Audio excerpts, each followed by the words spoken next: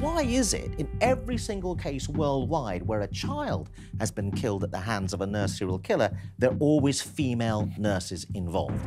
And the theory here, I'm not saying I agree with the theory, I'm just telling you what the theory is that these women are harbouring some unconscious hatred of mothers who can have children, people who can have a family, and there's a kind of unconscious resentment against that that is being acted out. Hello, and welcome to Crime Suspect, where each week we unravel some of the UK's most prolific crimes, as well as providing in-depth analysis on the criminality that plagues our nation. On this very special edition of the show today, Trust Me, I'm a Nurse, we delve into the troubling mind of Lucy Letby, Britain's most prolific killer nurse. And, branded with having blood on their hands, could a crackdown on unaccountable NHS managers be the answer to preventing another cold-blooded murderer? Joining me for this exclusive in-depth analysis today are four esteemed guests. Retired consultant paediatrician Dewi Evans, consultant psychiatrist Dr Raj Persaud, TalkTV correspondent Holly Hudson, and retired Detective Inspector Neil Jones. Thank you all very much for being here. Now, you have the right to remain watching. This is Crime Suspect.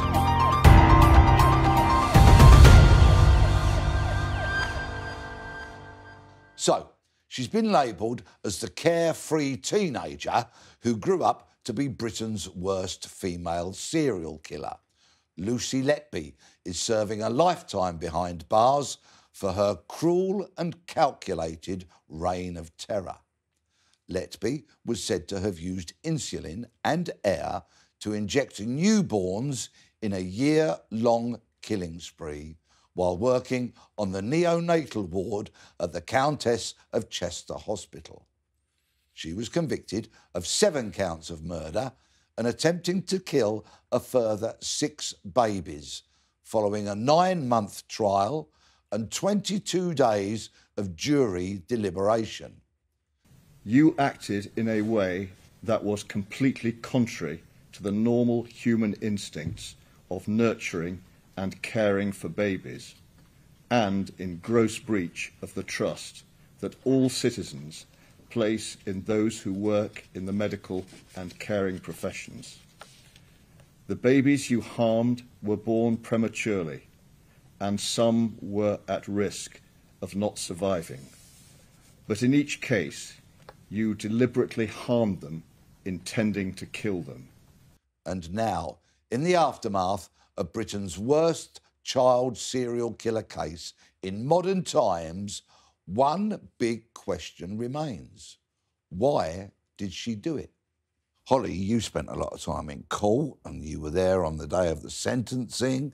What did you think of her? What were your impressions of Lucy Letby, the person?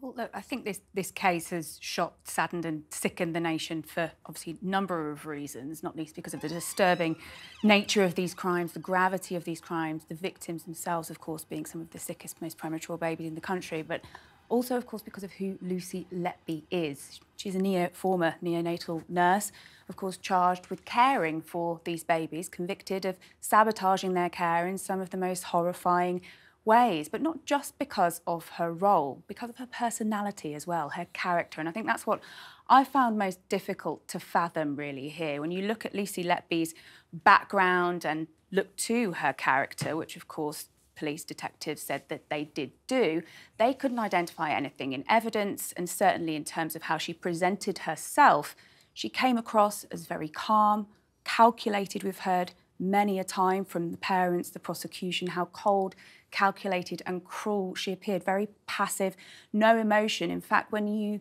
think of how many times Lucy Letby cried and got teary in court, it was only in relation to when she was talking about herself, and that's something that the prosecution barrister, Nick Johnson-Casey, actually asked her directly about, why she got emotional only when talking about herself, say when she was taken off duty as a nurse, and not when talking about the babies. She also got very emotional when a doctor, an unnamed marriage registrar known as Dr A actually gave evidence behind a screening court. When she heard his voice, she got up in the dock and tried to leave in tears. Now, this was the doctor that the prosecution alluded to a relationship or some sort of affair to which Lucy Letby had with him, and potentially alluded to a motivation in the sense that she wanted to get his attention. The prosecution, Barris in Johnson case, he said, or accused her of having a crush on him, of being sweet on him, and crash bleeping in some sense, of causing, these collapses in order to crash bleep him into the neonatal unit. Yeah, they'd had a weekend in London, hadn't they? Yes, that's correct. Yeah, there's a number of messages that appeared in court that were found on Lucy Letby's phone, exchanges between this doctor and the neonatal nurse, often talking about some of these babies. They'd met up a few times for coffee. They'd gone to London together. And in fact, on the notes found by police in the raid on her home, she'd wrote next to his name, "I loved you, and I think you knew that. I wanted you to stand by me, and you didn't," as well as the words, "I don't think I'll ever marry or have children." Dewi, you gave crucial evidence at the trial. Could you please tell us what that evidence was, and did it go any way towards telling us why Letby did what she did? My role as the consultant paediatrician was to find out what caused the collapse, what caused the death of these babies. And I was asked by Cheshire Police to become involved, and I asked them to provide me with the clinical notes of every baby during this 18-month period who had either collapsed or died, not just the ones whose collapses were unexplained or unexpected, but all of them. So I was able to exclude the ones whose death or collapse was due to the usual causes that affect small sick babies, and that left me with 15 babies whose collapses could not be explained. There were features consistent with someone had injected air into these babies' bloodstreams directly. That was the only explanation I could come to. And of course, it's virtually unheard of for this to occur accidentally, because there are so many precautions in place, because every nurse, every doctor knows of the danger of air getting into a bloodstream. So I had to conclude that someone had done this intentionally. And so what I told the police was, having identified these babies, and the 2 insulin poisonings came later, that they should look at the rota of every nurse and every doctor who was on duty during this particular time. Because if a baby is placed in harm's way, that baby will deteriorate more or less immediately. So the injection of air into these babies was the most obviously, and shall we say, the first detective of Letby's crimes. Is that right? I think the first one was the injection of milk or milk and air directly through a nasogastric tube into the stomach. I think that she had done this on a number of the babies, and in several babies she'd injected air or air and milk into the stomach, as well as finally creating the final death, the final collapse, by injecting air into the bloodstream. So there was more than one type of assault, and there were other babies who had direct physical assaults which led to bleeding around the mouth and bleeding at the back of the throat. So there were all of these features were present. The difficult problem, of course, was no one thought of air being injected into the bloodstream as the cause of these babies' collapses. And this is where the local medics got stuck. They'd realised that it was associated with one particular nurse after the first 4 cases, but they could not take the next step and work out why the collapse had occurred. At any stage throughout your work on this case, did you have any reference to, or was there any learning that you took from the case of Beverly Alitt, another murderous nurse who was convicted back in 1991 of murdering 4 babies and seriously harming a number of others? No, there were big differences, actually. All the Alitt cases involved insulin. Insulin poisoning in this case only occurred later. So this case was unique in many ways. And of course, because you cannot carry out tests very easily to find out if a baby has received injection with air, and there's very little scientific information to help you. We had to rely on publications, some of which were over 30 years of age, to back up the medical evidence. So the insulin poisoning arrived purely by chance, and this is thanks to the careful investigation of Cheshire Police, because the two babies poisoned with insulin were the second of pairs of twins.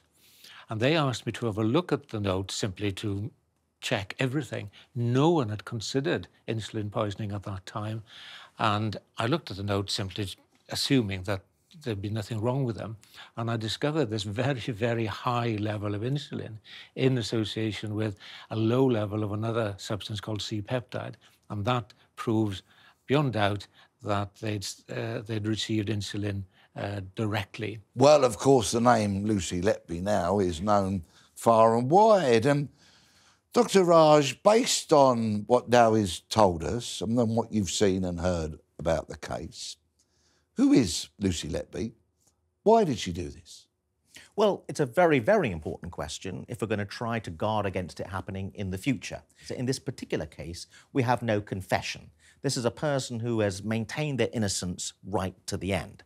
And the first class of motivations you would look for is some obvious gain, some obvious payoff. And in several cases in the past, there has been an obvious gain. There isn't, perhaps, in this particular case. For example, there was a famous case in Brazil of a nurse who was killing patients on their ward because there was a financial benefit. They were getting a kickback from a local funeral home because that funeral home alerted early that a patient had died on the ward, often an elderly, vulnerable patient, could contact the family earlier than other funeral homes, and therefore there was some kind of financial motivation.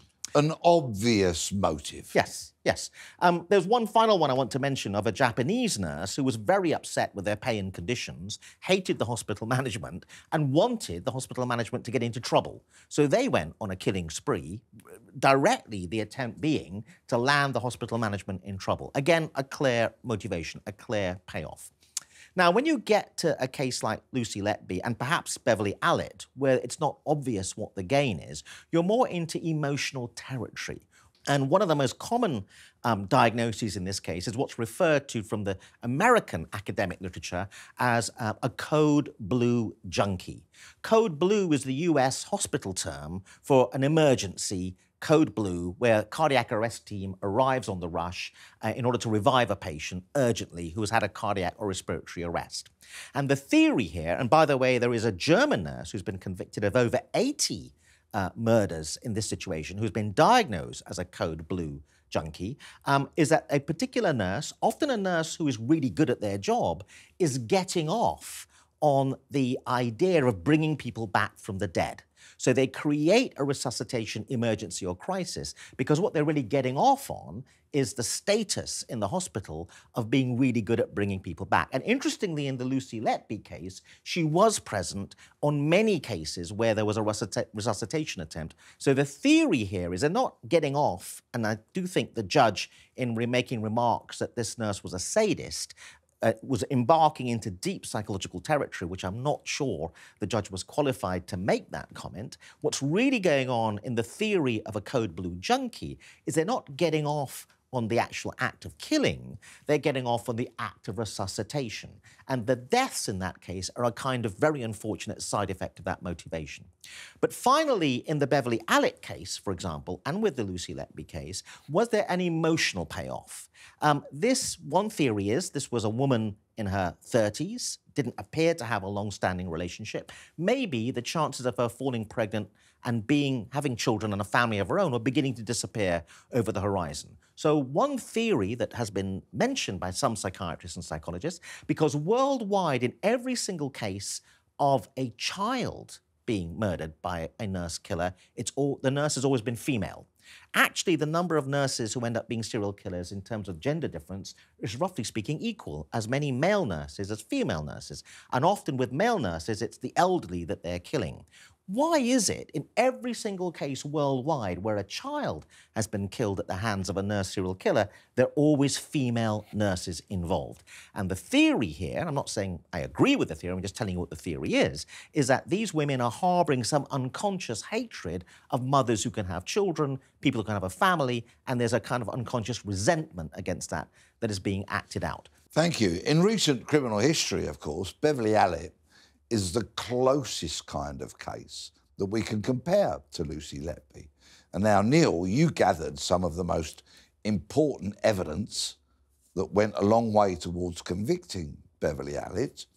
We heard that Letby had case notes from some of the babies at home. Did Alitt do anything similar to that? Yeah, there's lots of similarities with the two cases in how they conducted themselves. But Beverly Alitt, she had allocation notes, she had ward round notes, all at home. She falsified notes on the accounts. But Beverly, as the doctor said, she was diagnosed with Munchausen. And from a small child, she'd been very difficult. She'd failed illness, she'd fallen off her bicycle. As she got older, she injected her breast with water, she put hot water in her mouth before they took her temperature. And she did all these things that brought attention to herself. And this is what she did on the ward. She'd been 40 days sick in her first year's training. They put her on a child's ward so she could complete her training. And of course, she became the saviour. She raised the alarm on numerous occasions when babies were collapsing, and particularly with insulin. She identified with Paul Crampton that he was hypoglycemic, and she called the other nurse and said, should we do a BM stick? Well, people were a bit surprised. He was in there for diarrhoea and sickness. But of course, she drew the attention. She saved him. They sent blood off, and it came back at something like 500 millimoles per unit, which is massively over. The only reason it was 500 was because the machine had stopped at that level. But because they identified the problem, she was obviously treated with glucose, and he's like a stick of rock, and he recovered, but she attacked him 3 times. Eventually, I recovered blood from that child, and it was 43,000 units of insulin that was in his body. And the other one, Becky Phillips, was again 9,000 units. But so all the time, Beverly was trying to create attention to herself. She, like I think Letby, to be fair, created a crisis and revelled in the drama of the recovery. And that's probably the way it went forward. Is the female serial killing Lucy Letby nurse a psychopath? Well, the problem with that is it depends what you mean by the word psychopath. And a psychopath is a personality disorder well known in the literature, and many criminals, the police here would have encountered psychopaths, have no remorse, no guilt, no empathy, and they pursue their goals, and anyone who gets in the way of their goals, they crush them or polish them off. And so it is clear that Lucy Letby may have had psychopathic tendencies, but I don't think that theory really captures what's possibly going on here when you're dealing with someone who's getting some emotional payoff. Because another theory is that immediately after the death of a child on a ward, the clinical team bond. It's a heightened, intense emotional experience. And for someone who's a bit isolated, and maybe in the Beverly Alitt case, for example, are they getting off on the increased emotional intensity and bonding that occurs between colleagues immediately after a tragedy like this? Is there an emotional payoff? And that's what's going on. What could have been happening with the I am evil thing is that apparently losing so many babies under her care may have made her begin to think hard about what's going on. Because one theory is that sometimes in these cases, there isn't a direct conscious drive. With Beverly Alitt, for example, very interestingly, going back to this emotional driver that maybe she was getting off on the emotional payoff and the attention she was getting, one of the nurses famously said, before it was found out that she was guilty of these murders, Beverly has been a rock on the ward. She's always been present in the crisis. So do people create a crisis so then they can have a hero status, hero complex? God complex is another word that's been used. And what's interesting about the God complex theory is that it means that actually the kind of nurse serial killer we're talking about will be found amongst the much better nurses. The code blue junkie is actually probably the best nurse on your ward because they really, really believe in themselves, this hero complex, God complex, that they can bring anyone back. And that is one of the deeper questions as well about how health service systems are going to detect people like this. It's very difficult on a ward. I'm going to be very blunt about some of the difficulties the NHS faces. If you have many nurses who are not competent or you're worried about their competency and you've got a few that are really, really good, you're not focusing on those ones as where the source of the trouble might be on your ward, but actually the God complex theory says it's the very best nurses on your ward that you want to worry about with this God complex motivation. It's very difficult to target the nurses you rely on best in an emergency as being the ones you have to think about with this very rare example of nurse serial killers, I think. Well, those who have responsibility for overseeing the staff ultimately are the NHS managers, those who sit at the very top of the tree in terms of running the hospital. Neil, with regards to Beverly Alitt, did you have many dealings with the management of the hospital, and where did their kind of responsibility lie? Well, I was obviously assigned the medical evidence, so I was looking for samples more than anything else. Obviously, in the initial stages, this was handed to our superintendent, who had meetings with the administrators.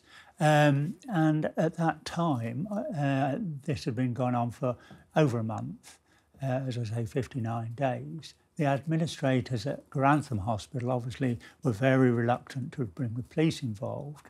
They were getting pressure from the Queen's Medical Centre, Professor Hull, to get the police involved. And also, you know, funeral directors were worrying. Suddenly you've got 4 child deaths on the ward in a month when you'd get 1 a year. Coroner's officers, the coroner was concerned about the number of things that were coming in. So there was this reluctance on the administration to accept that it was criminal involvement. And equally with the paediatricians. One of them, particularly with a little girl called Claire Peck, who was, she was coming with asthma and she collapsed. They were preparing a drug called aminophylline, which needs special attention. Beverly was left with a child and collapsed. We found through the samples that she'd got 16 units of potassium in her body, when it should be something much lower, and doctors could probably tell me what it should be, about 6, I think. And we, as a policeman, I was put off the fact of potassium was a potential killer because they said, oh, you know, potassium's released from the cells when you die, and so this would be there anyway. But we found a bit of research in Finland where they'd done research on patients with hypothermia, and noticed that it had never risen above 8 to 10, and then it had been very slowly. In this case, it was at 16 within an hour. That's a very interesting point. Did you, Dewi, rely on much learning from abroad or in the UK from previous similar situations? Most of the experience, information I got was from the UK. The quality of baby care in the UK is as good as anywhere in the world. It really is excellent. A lot of the developments have taken place in various centres across Britain. So one did not have to rely on other information, really. Now, with regards to the management of the hospital, what's your opinion on the managers at the Countess of Chester when they alerted the police, when they got others involved? Do you think that was satisfactory, or did it fall well short of what we should expect? I think their management was absolutely appalling, quite frankly. If this would be a shock to the public, which you cannot, the NHS management cannot be trusted. Not a shock to somebody like me who's been working in the NHS for a long, long time and who spent over 30 years doing with cases of alleged clinical negligence. The default position of the manager usually is the cover-up. And those of us who deal with child abuse issues, we have the sentence, we describe parents who neglect their children as people who are unable to distinguish their own needs from the needs of their child. And I think managers are exactly the same. They're unable to distinguish their own needs from the needs of their patients, and in this case, they were unable to distinguish their own needs from the needs of the frontline staff, the doctors who were tearing their hair out trying to work out what was causing these collapses and these deaths. So they behaved absolutely awfully. They were, quite frankly, a disgrace. Thank you. Holly, tell us about Sir Duncan Nicol, a name that many people might not be familiar with.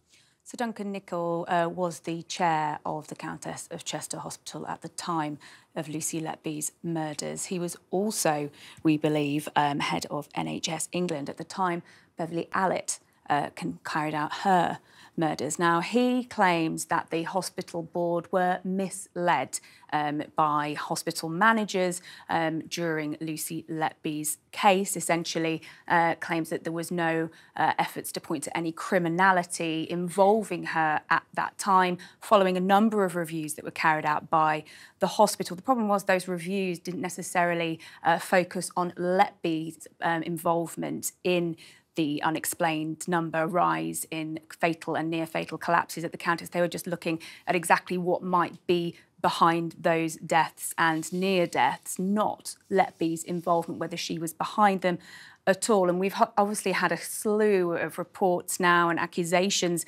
about how hospital bosses and managers handled all of this, why warnings were ignored, because we know that as early as June 2015, Dr Stephen Breary, the head of the neonatal unit, identified an association between Letby and this inexplicable rise in the number of near-fatal and fatal collapses after 2 deaths and 1 attempted murder within just 2 weeks at the Countess. And it wasn't until the tipping point that Dewi mentioned earlier of the deaths of babies O and P that they insisted Lucy Letby be removed from the unit. And even then there was pushback from managers. They say they had to resolutely resist attempts to have her back on the unit for the next 11 months, following an external review which then identified there was no definitive explanation for these deaths. It wasn't until then that the hospital called in the police and they started their 6-year-long investigation. The hospital have said that they have made significant changes since Lucy Letby was on the neonatal unit, that they are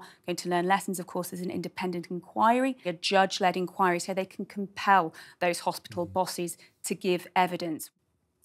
Thank you all very much. Now, I would like to end this discussion on something that the then Secretary of State for Health, Mrs Virginia Bottomley, said in her statement about the circumstances surrounding the murders by Beverly Alitt to Parliament in 1994, only 21 years before Letby's first known killing. My concern is that it was the hospital management, supervised by the Regional Health Authority, which hired her, failed to spot her character defects, failed to supervise her, failed to act on numerous clues, and delayed inexcusably in calling in the police. She said, "The least we owe these families is an explanation of how Alitt's crimes went unchecked for so long, and an assurance from which I hope they will be able to take some comfort that everything possible will be done to prevent such a tragedy ever happening again." She also said, "The Clothier report identifies and criticises failures of management and communications in the hospital, and it is important that lessons are learned from these throughout the service." Well, clearly, just 21 years later, lessons weren't learnt. A similar pattern of offending was not prevented. And Letby went on to take all those lives and attempt to kill many other precious, tiny babies. I sincerely hope that both the Alitt victims and the Letby victims' families will find it in their soul to grant me the mercy of forgiveness for mentioning this. But it's important, it's really important, that when politicians stand up and say something, they mean it, and that lives are not lost again. Thank you. Right, that's all we've got time for this week. Many thanks to Dewi, Raj, Holly and Neil. Be sure to leave us a comment, like and subscribe, and we'll be back next week for more Crime Suspect.